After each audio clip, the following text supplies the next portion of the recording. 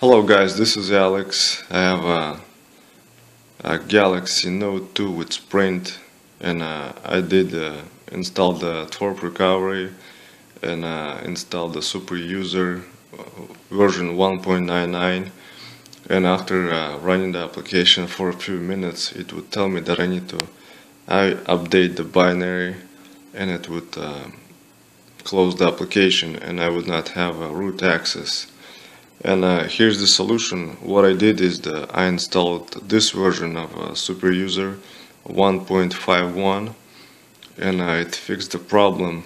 I'm gonna go ahead and run the zip again.